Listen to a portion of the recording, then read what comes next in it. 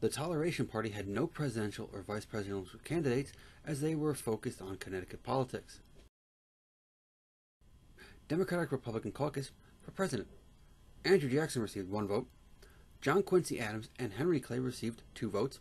William H. Crawford received 64 votes. Vice President. John Todd, Samuel Smith, Richard Rush, William Loudons, William Rufus King, William Eustis, and John Quincy Adams all received 1 vote. Aristus Root received 2 votes. Albert Gallatin received 57 votes.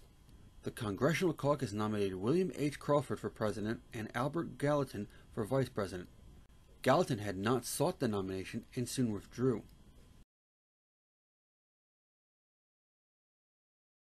Democratic-Republican William H. Crawford received 40,856 popular votes.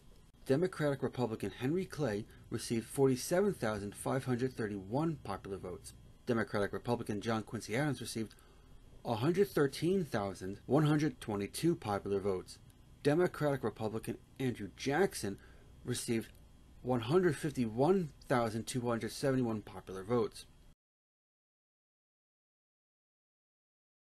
From the 24 states, 131 electoral votes were needed for both elections.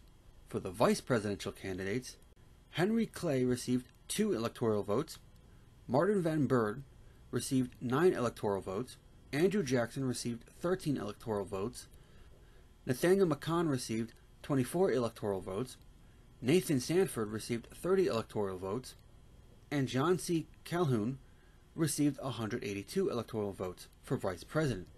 For presidential electoral vote, Henry Clay received 37 electoral votes, William H. Crawford received 41 electoral votes, John Quincy Adams received 84 electoral votes, and Andrew Jackson received 99 electoral votes for president, declaring nobody the winner, as they needed 131 electoral votes to win.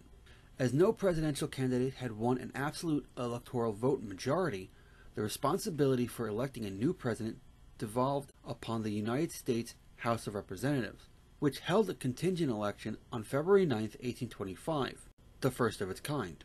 As prescribed by the 12th Amendment, the House was limited to choosing from among the 3 candidates who received the most electoral votes, that being Andrew Jackson, John Quincy Adams, and William Crawford. There were 24 states at the time, and each state delegation had 1 vote. Thus, an absolute majority of 13 votes was required for victory.